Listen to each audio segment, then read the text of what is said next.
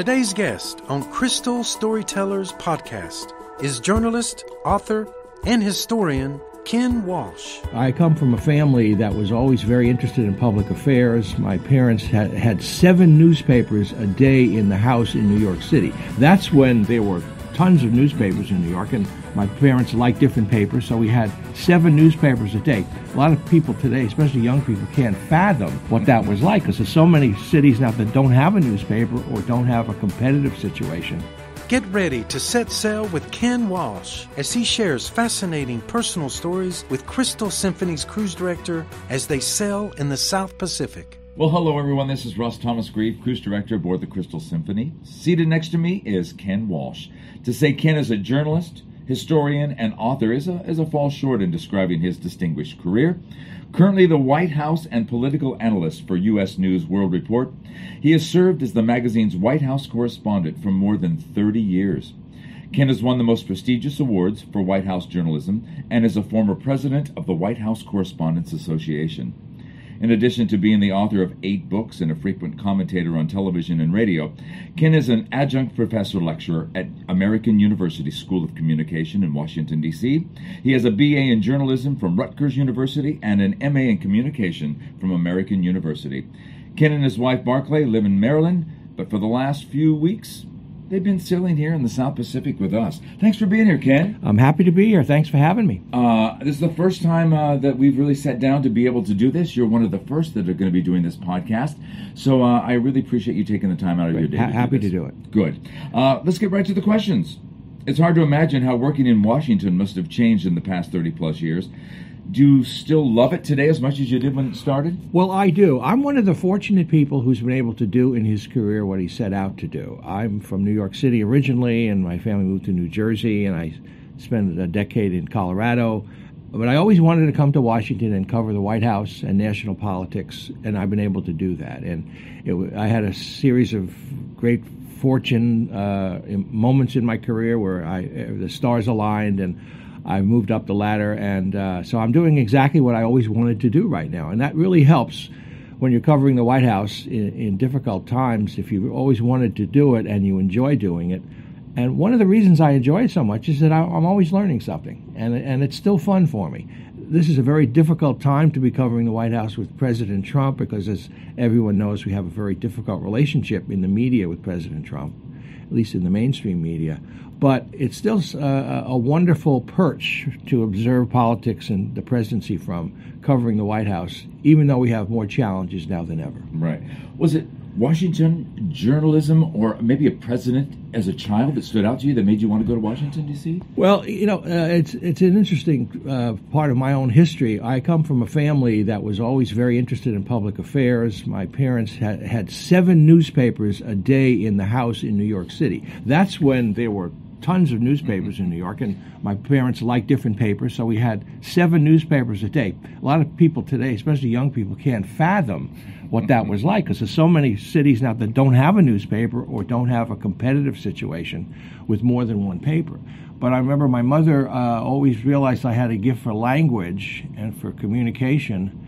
And one thing that really set me on this path in journalism and being sort of a communicator is my mother would put on the refrigerator door a vocabulary word each day that I'd have to memorize the meaning and the pronunciation by dinner time. And if I didn't do it, I didn't get any dessert. So it was a tremendous motivator. It's a great story. It is. It really is. And kudos to Mom for doing that. She did that for years. Yeah. She was very, very interested in propelling her son. That was great. You must be absolutely fabulous at a Scrabble game. Yeah, I am pretty good at Scrabble. That's right. Well, what has been the biggest challenge, do you think, in politics today? And is the change benefiting the country? Well, that last part, no, it's not. I mean, we have a very difficult relationship, and it's a very unhealthy relationship in our politics in the United States. It's not just the media's problem, the problem of the presidency. Our country is so divided and so polarized. We're living in separate compartments, really. We don't live near people in our neighborhoods that we disagree with, and we're sort of self-segregating ourselves in some ways. I'm not talking about just racially, but ideologically and so on. And as far as information gathering goes, people can find any view any ideology reinforced on the internet and in social media, and increasingly Americans just don't want to get the other side, and they don't really want to debate the other side, and they see the other side as something wrong with them instead of somebody who simply has a difference of views. And this is partly why we have such a hostile political environment now. People, it goes back to the public. People just don't want to see the other side, and that middle split swing voters is getting us to be a smaller and smaller portion of our electorate and our politics. And you see that in what's going on in Congress and in the White House now. Each side, the Democrats and the Republicans, are waging political campaigns based on their base, based on their more strongest adherents. That means they don't want to compromise either, and the result is we have what we see every day in Washington now, people fighting with each other. Yeah. Myself, I was never really interested in politics, but now I find that I'm much more, I don't know if involved is the word, but wanting to hear more about it. And you think that's the norm with a lot of people now? I think a lot of people are interested. And I must say that in this notion of polarization is still a very serious problem we have. And we can discuss that further if you'd like. But basically, I wish more people were adopting the stance that you just described for yourself, that you're interested in more of it. What people are interested in is getting their views reinforced, not learning more about things. And that, to me, that's not really what the country should be doing. And I was brought up in the school of journalism, where journalism is a public service and is public education. And we have two functions, entertainment and education. And we're leaning far too much in the media toward entertainment these days, in my mind. But it's very difficult, and this is a lecture in itself, really, how people are expecting the media to entertain them more and more. And that means a focus on, for the media, hits, page views, and so on. And to get them, you go more and more to the entertainment side, not to the education side. People just don't have the patience or the willingness to learn about things, but they want to be entertained. And for the news media, that's a very difficult challenge, because we have something called stovepiping now. The news organizations at the major news outlets have to pay for themselves. It's not like it used to be, where a newspaper would be paid for by display ads, the big ads for Macy's and all the department stores and all. And that's served the money flowing into the news department. Now the news department has to pay for itself, and that means very much conscious on getting advertising for the news division and getting readership or viewership, and that means more entertainment, more provocation, more coverage of conflict. And so this is, I don't want to get too far in the weeds with this, but it's a tremendous problem in the media today. Just real quick on this subject, I want to ask one more question, and that is, I watch television when they bring these people to Congress, and they talk about behind closed doors, there's not as much theater, but when it's on television, they create theater. Yes. Is that along the lines of what you're talking about, entertainment? That is true, but it's also, what's also true, and a lot of members of Congress will tell you this, and I covered Congress for years before I covered the White House, and still do to some extent, but members of Congress now often will not associate with others of the other side, of the other party, as they used to. It used to be, the classic story with President Reagan and Tip O'Neill, who was the Speaker of the House, different parties fighting all day, and then at night they'd have a drink together, and they'd tell jokes, and the veil would be lifted, and they'd be real people to each other and cordial. That doesn't happen nearly as much as it used to. In their off hours, lots of times, if one member of one party associates with someone from the other party, especially if they're arguing about things, it's considered a betrayal that you're not supposed to hang around and get to know the other people. And that's a big problem in Congress and in Washington in general. The good old days are gone. Good old days are gone. And that affects us in the media, too, because a lot of members of Congress don't want to associate with the media either, so we don't get to know them as well as we used to. Right. And that applies to presidents, too. What do you think Shirley Chisholm would feel like today? Well, that's very interesting. She did run for president. An African-American woman, was very popular on the left of the Democratic Party. I think you have some people, when I first started covering politics, I was very aware of Shirley Chisholm, and a lot of the Democratic women and some Republican women who were always sort of on the edge of some kind of a breakthrough but didn't make it. Geraldine Ferraro, remember, she was a Democratic nominee with Walter Mondale, and that ticket lost. You have Barbara Jordan, who was a very, very respected congresswoman, African-American from Texas, a very wonderful debater, a wonderful speaker, but it was really too early for them. But now, I think if they were alive today, they'd be very pleased with how many women are running and how many have a serious chance. All right. We're going to talk about one of your great books here, Celebrity in Chief. All right. It's a history of the presidents and the culture of stardom. It discusses the phenomenon of American presidents need to be celebrities who build on their fame to forward their agendas and build public support. Well, your book was published in 2015, and that was obviously before our current president. Right. Who some might argue is the biggest example of a celebrity in chief. How does President Trump fit into your theory, and do you think that his celebrity is helping him push his agenda? Well, I think he fits in perfectly with the theory, and we're doing an updated edition of that book with the Trump presidency highlighted. He is an extension of exactly what I was saying in that book. Americans have come to expect their presidents to be not only commanders-in-chief, chief executive, and so on, but also celebrities-in-chief. And this is a pattern we've seen in all the modern presidents. Some are better at it than others, but you go back to Franklin Roosevelt, he was a celebrity president. He dominated the media of his time, particularly in radio, and he got into our homes in the fireside chats, speaking directly to the American people. It's sort of a forerunner in some ways of Twitter with Donald Trump, speaking directly to the country. Which the media didn't like at the time, but it worked for Roosevelt and it's working for Trump. But we've had other celebrity presidents. Of course, President Kennedy was a celebrity president, very careful in being groomed by his father for the presidency. And people tend to forget Joe Kennedy, the father, was not only a fabulously wealthy investor, he was a Hollywood producer. He made movies. He understood the concept of celebrity, and he created a lot of that environment for his son. And his son always was fascinated by the idea of how does a president keep celebrity and keep his popularity up and keep the public interested in him. And that's the key part of the celebrity.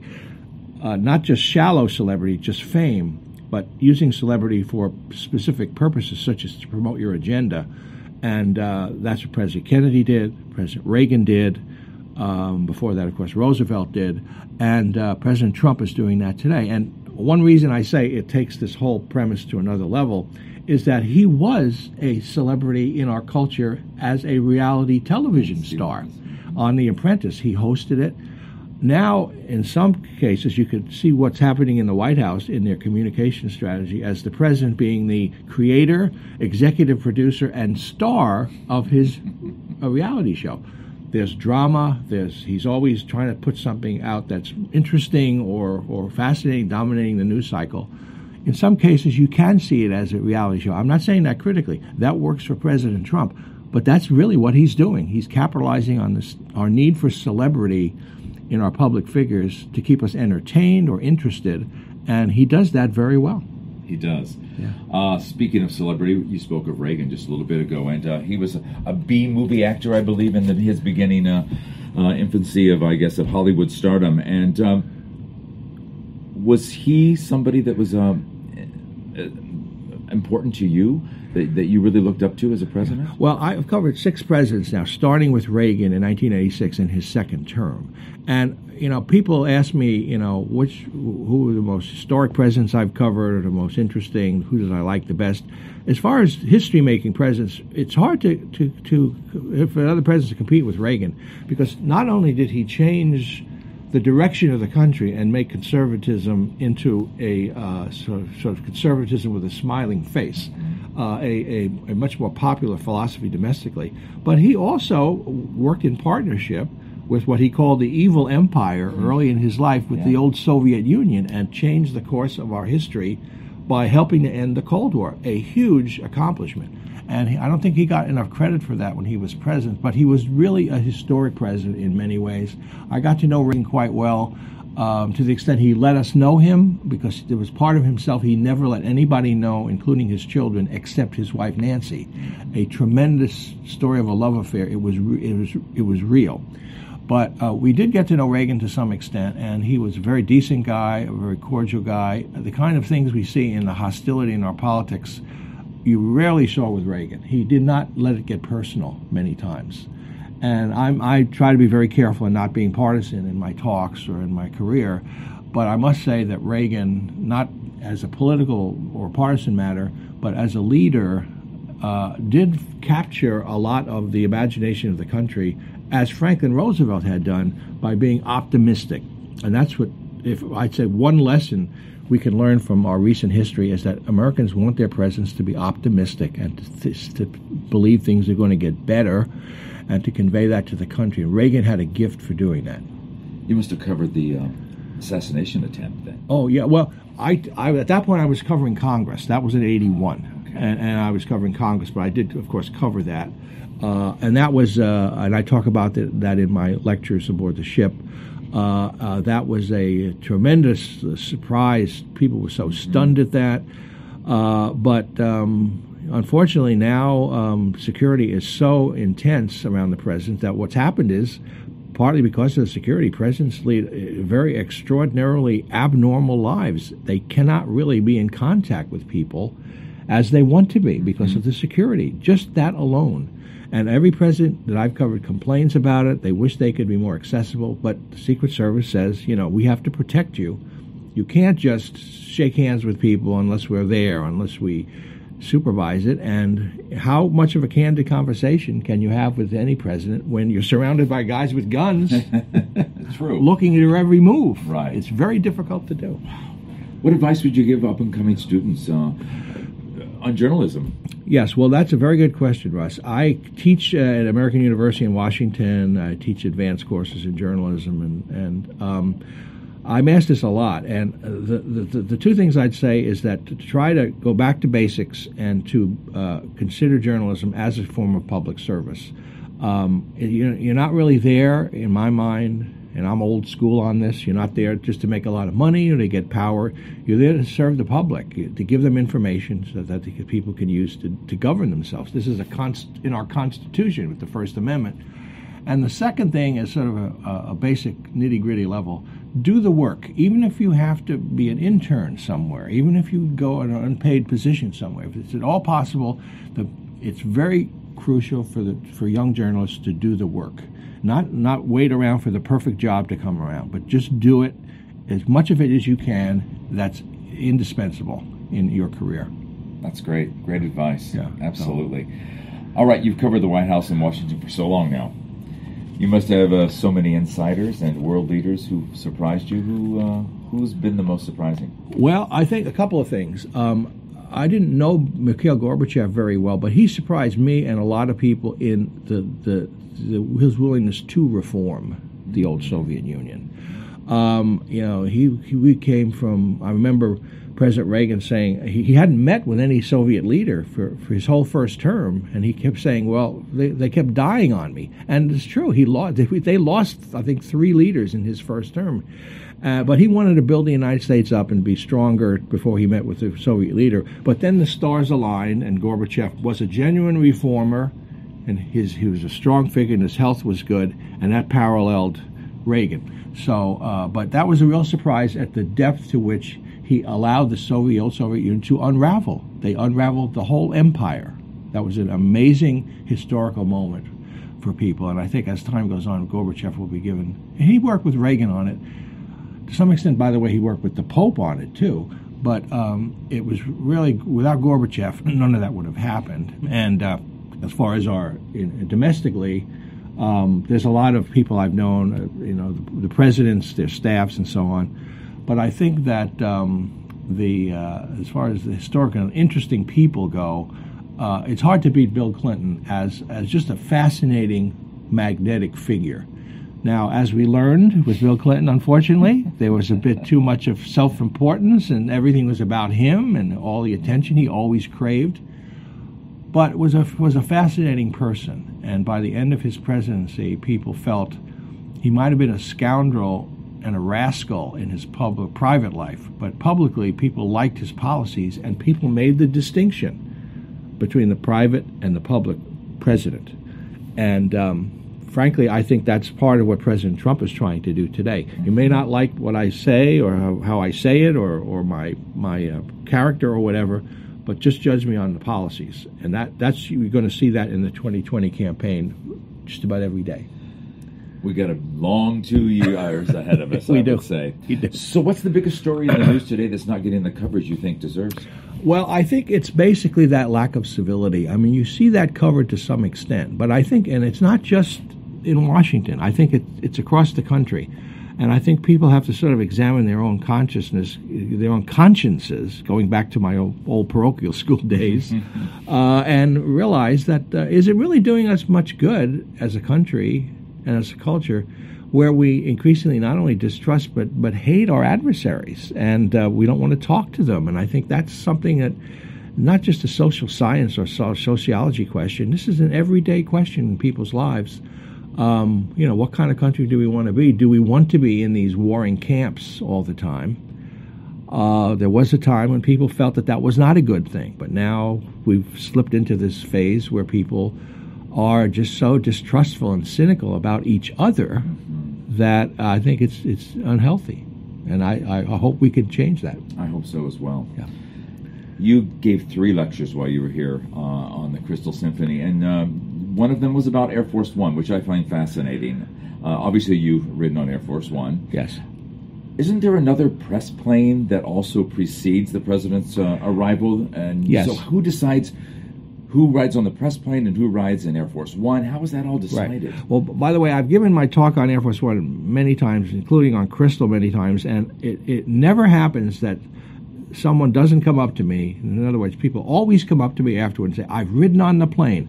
I worked on it. I've had pilots and co-pilots and navigators, people who've seen the plane. It has a tremendous mystique, and people really resonate with that aircraft because it's come to symbolize the United States, the presidency itself, and the technological prowess of the country.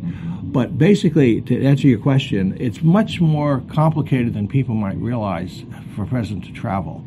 Not only does Air Force One go to different places, but you have giant cargo planes taking everything you see that a president has everywhere. Helicopters, motorcades, supplies, extra staff, Secret Service, military, and they have to be gotten there. Then there's a backup. There's a primary Air Force One, the 747. It's really not the name of a plane. It's when the president is aboard that it's called Air Force One. But in shorthand, there are 2 747s, and both of them always travel. As far as the media go, we pay for our own press charter. We pay an airline company to take us wherever the president goes, and we pay for all that.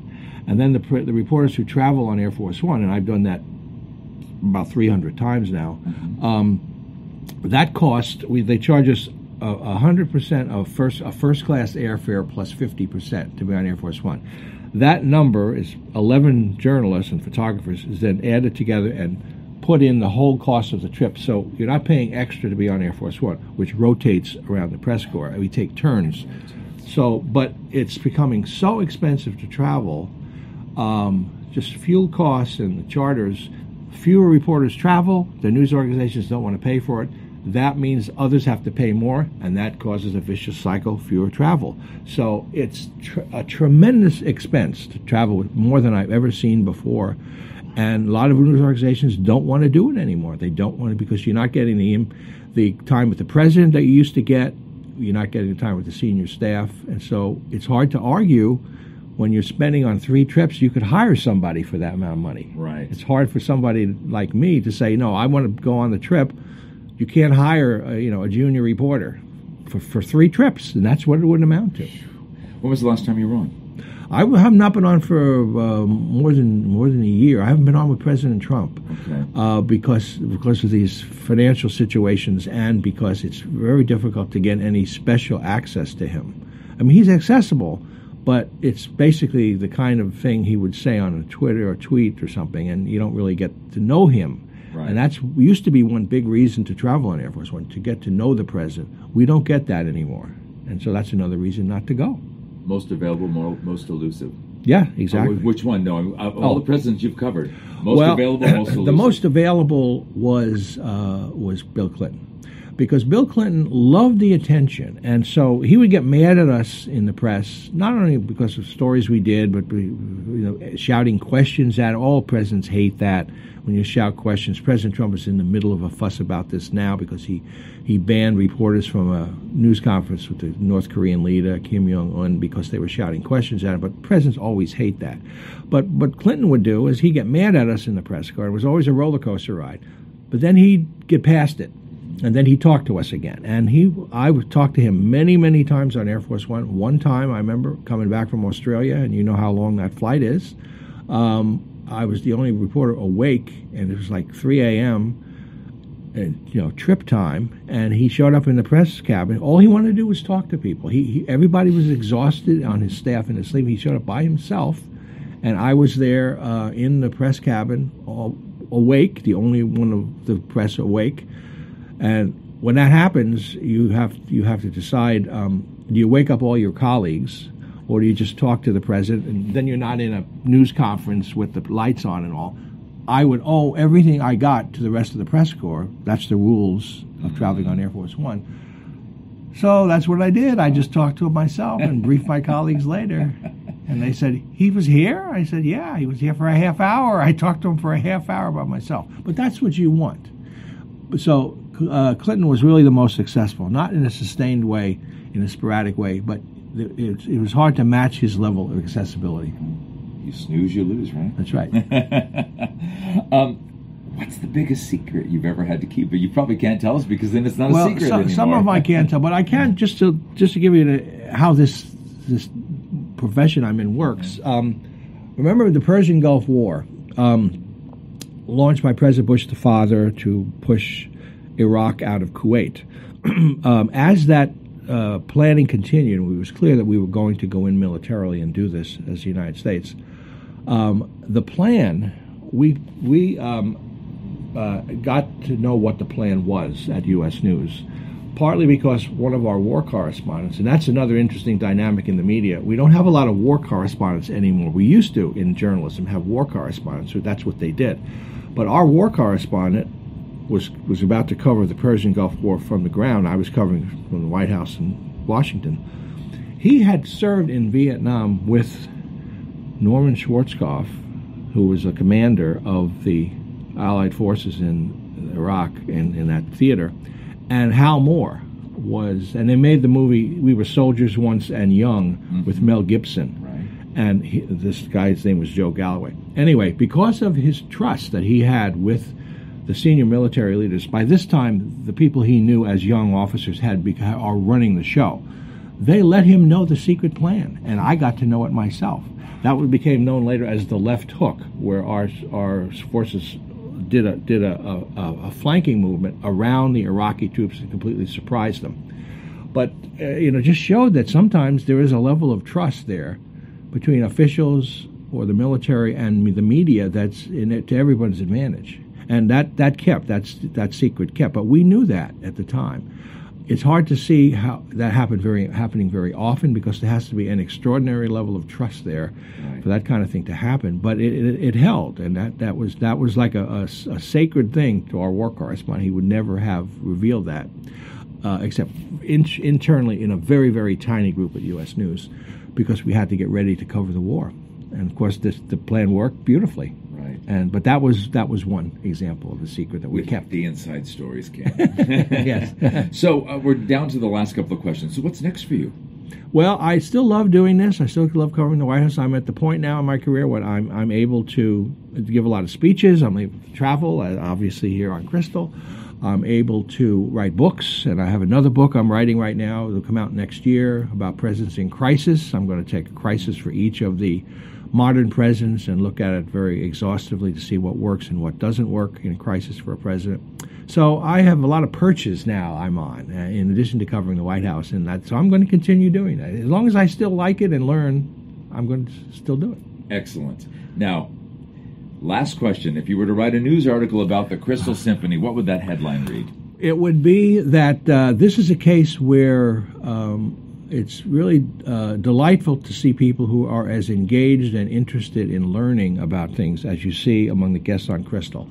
When you're a speaker, many times it's so helpful to have people interested in learning what you're talking about and taking an interest in sort of a wider world beyond their own immediate world, and you get that on Crystal. So I would say it's really the engagement and the willingness of the guests to learn that's very impressive to me. That's a long headline, but okay. Yeah, well, that's a long headline, yeah. Right. But I get it, I understand. So you can find all of Ken's books and information on KennethWalsh.com. Exactly. That's my website. Okay. That's right.